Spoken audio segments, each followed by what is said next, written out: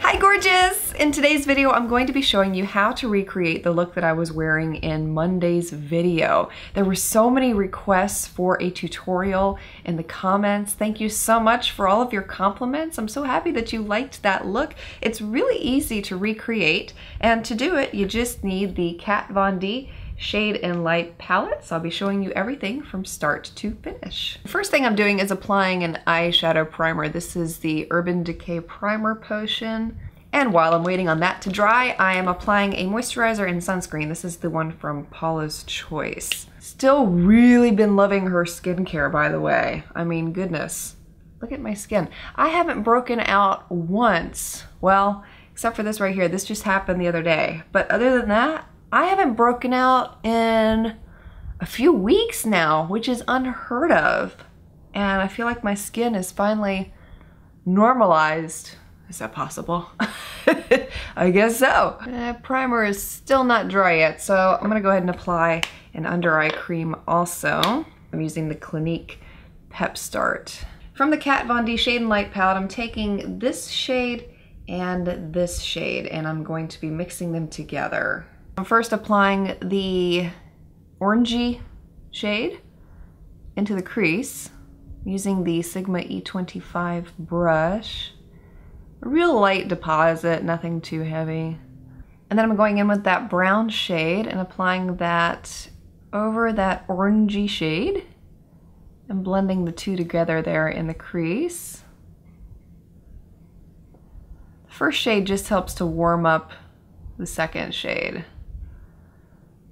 And this is one of those looks that has become my go-to when I don't know what to wear, when I don't feel like being creative. It's just the one that I pull out of my hat and it works every single time. Then I'm taking a blending shade separate from the palette. This is MAC's Blanc Type, and using that to blend over the edges. The next shade I'm taking from the palette is this deeper brown, and I'm applying this into the outer half of the lid. It's not a complex look by any means whatsoever. It's really simple, and that's what I love so much about it. And then I'm going back with a blending brush and blending that outer corner color into the crease.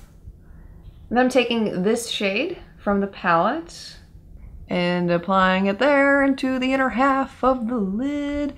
And if this shade is too white against your skin tone, if you're darker than me, you could use one of the other colors in here that's a little more muted down, like one of the yellows, like that one or this one up here.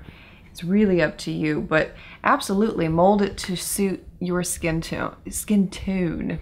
I can't talk this morning. And then once I get over to that darker shade on the outer half of the lid, what I do is wipe my brush on a paper towel I have here on my makeup table, and then go back and tap in between the two colors until they blend together. And ta-da, that's it. Real simple and easy. Don't you love looks like this? And then for my eyeliner, I used the LORAC dark brown liquid pen, which I really love these eyeliners. They're really pigmented and easy to apply. I can't talk when I'm doing it, so I'll see you in a few seconds. And I have been adding a wing to this look. You don't have to apply one, it's completely up to you. I'm gonna go ahead and add one here.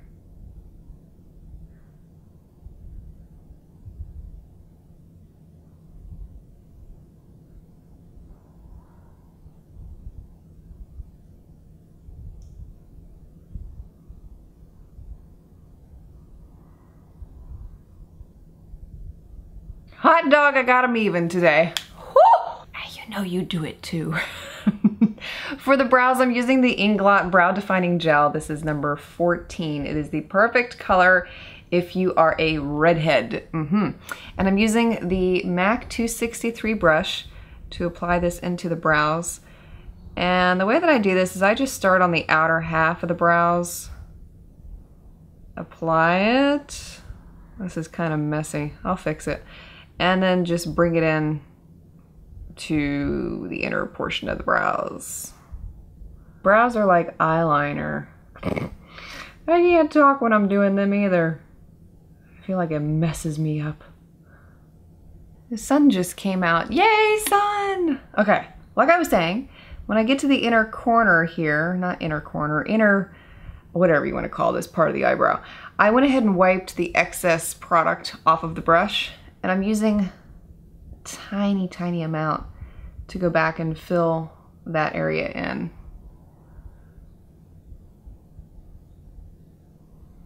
And then I go back with a spoolie, usually, and brush the product through so it's not so strong.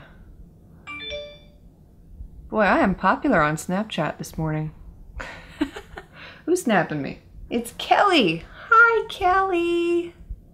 And now for the lashes. Oh, the lashes. These got a lot of compliments in that video also. So thank you so much. These are the new 3D synthetics that we just got in at inkyminky.com. And these are called I Do. They have become my go-to favorites. I absolutely love these. And I do have a video that will be going up today also showing you all of these new styles and what they look like on the eyes, in case you're curious. And the reason that we're calling them 3D is if you look closely at the lash here at an angle, you can see all the little layers in the lash, and this makes them super fluffy and very full. And I've been wearing the snot out of these, and I think it's easy to see why. They're so pretty. If I turn my eyes on an angle here, you can see what I'm talking about. Very fluffy and full. Ah! And I've been adding a nude eyeliner into my waterline. This helps to open up and brighten the eyes. This is the one from Rimmel ScandalEyes. I love their line of eyeliners because they last for what seems like forever on the eyes. They're ridiculously good. And then after I do the face, I'll come back and add a little bit something extra on the lower lash line there. But first, I'm gonna apply a color corrector. This is the yellow one from Graftobian. And I'm using this under my eyes to cancel out the purple under eye circles that I have.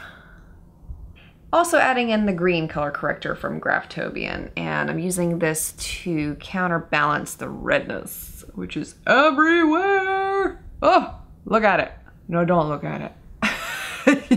Don't look at it. Then I'm blending it in with a sponge.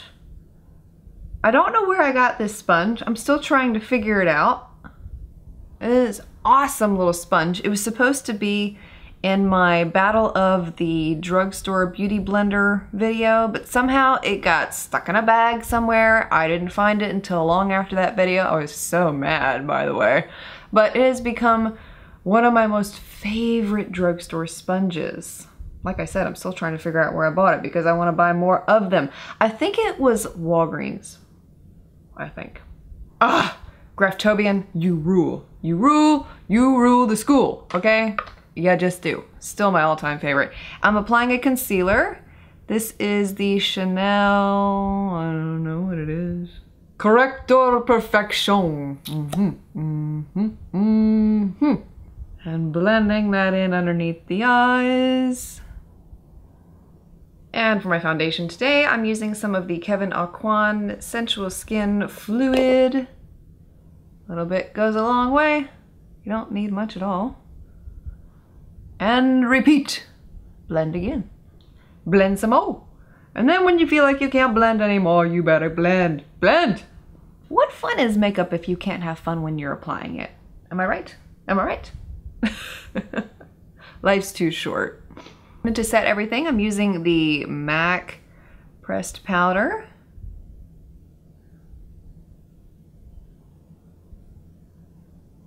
And now that everything is set up here, I'm gonna go back with this shade from the Kat Von D Shade and Light palette. I'm using the Sigma E30 brush here. Running this along the lower lash line, a little bit. You don't want too much. Contouring the lower lash line here. So, by making this area darker, keeping that waterline bright, helps to open up and make your eyes look much bigger than what they may be. And adding a mascara to the lower lashes. This is the Chanel de Volume which is my go-to favorite. I mean, look at that.